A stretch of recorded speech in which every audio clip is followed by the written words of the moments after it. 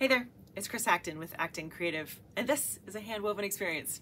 In today's episode, well, we're gonna do some weaving math. We can do it, I promise. Specifically today, we're gonna talk about figuring up your final shrinkage. So anyone who was thinking, ugh, that algebra, I didn't pay much attention because when am I ever gonna use it? Well, today. Today, you're gonna use those algebra muscles that you picked up when you were in school. I promise it's not too bad. I'll walk you through it step by step. But first of all, let's talk about why it's important to do some weaving math. You see, as weavers, we are doing various projects in different fibers, different patterns, and they are going to respond a little differently. But the more we can kind of document what happens as we go through our projects, the more we'll be able to anticipate what's going to happen in future projects, making us more confident and just kind of wiser to the entire process. So let me give you a real life example and we can make it more concrete. This is a project that just came off the loom. It's going to be a pair of towels. I haven't hemmed them yet, but one of my final steps that I always try to do is to figure out my shrinkage.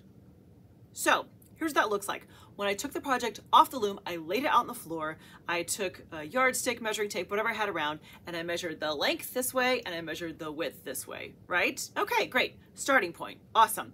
Put it into the washer and the dryer, take it out, lay it on the floor, repeat the process, measure the length this way and the width this way. Now this is cotton, so you know the numbers are going to be different. There's absolutely going to be some shrinkage.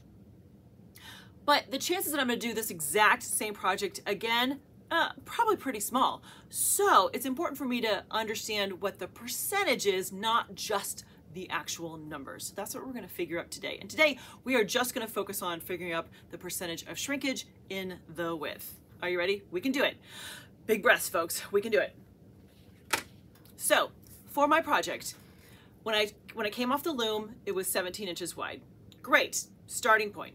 After I put it through the washer and dryer, I measured it again. It was 14.5 inches wide. Now, clearly it's shrunk. We just need to know how much. We can do it. Here we go.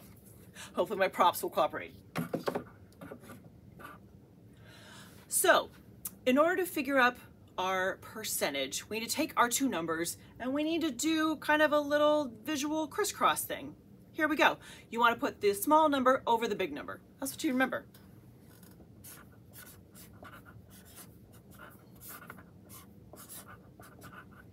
Now, you'll notice that when I measured it, I said it was 14.5, and my numbers here say 14.5. I do that because I know I'm going to put it into a calculator, and that just makes the most sense.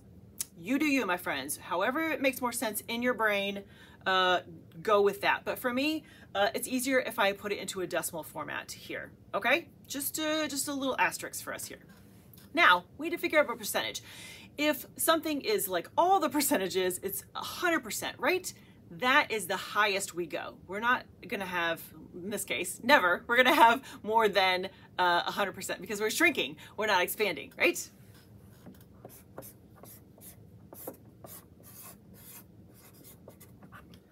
So we need to figure out how much, what this proportion is, and put it into another number that we can work with going forward.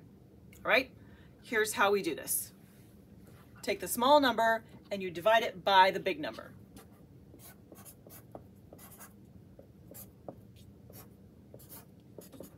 Now, I don't know this in my head. I'm gonna take out my calculator because we're not in school anymore and we're allowed to use calculators. Okay, so 14.5 divided by 17. Okay, I get this crazy number that has 0.85, blah, blah, blah, blah. Okay, all right, so 0.85. Now, that's a really, really small number. But as we look over here, we are actually going to move the decimal 2 spots. So this becomes 85. Boy, my 5 is ugly, but you know what I mean? 85 right there. Okay? Now, as we look at this, we're like, it didn't shrink 85%. No, no, no, no.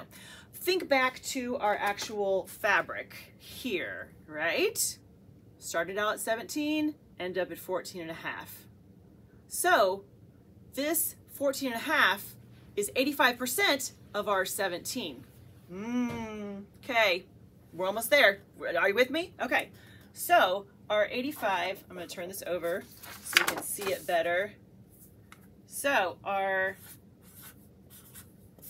85 over 100%, if we want to figure out the actual percentage, we just have to kind of flip that around. What's left from 85 to 100? Technically, we did this.